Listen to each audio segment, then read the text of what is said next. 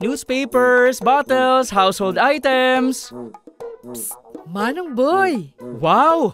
TV? Never mind. It's yours. Thank you, Ma'am.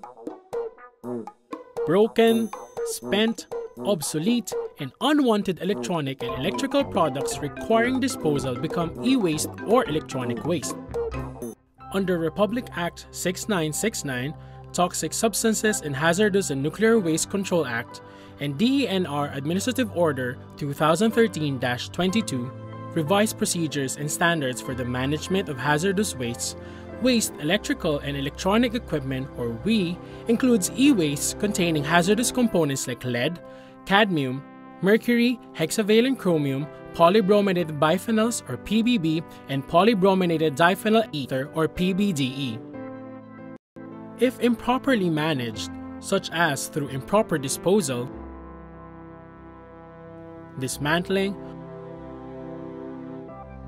or burning, can result in the release of harmful chemicals into the environment such as polybrominated diphenyl ether or PBDE.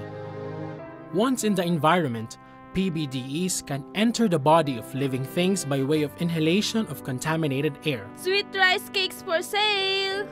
Or by ingestion of contaminated food. Studies reveal that PBDE can also be found in breast milk of mothers exposed to the chemical.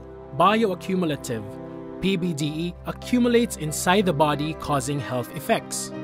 Scientific studies on health effects of PBDEs on laboratory animals yielded the following findings. Has effect on the thyroid and liver, kidney, the endocrine, reproductive, and immune systems. It can also possibly cause cancer.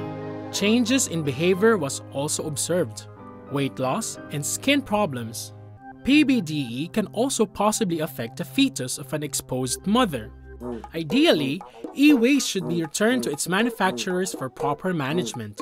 Otherwise, these should be brought to designated drop-off or collection points.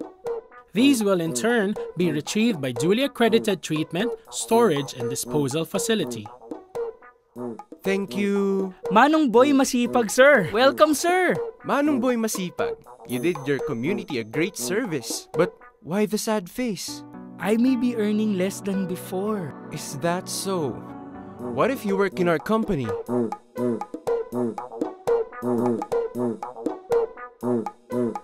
But you need to undergo training first!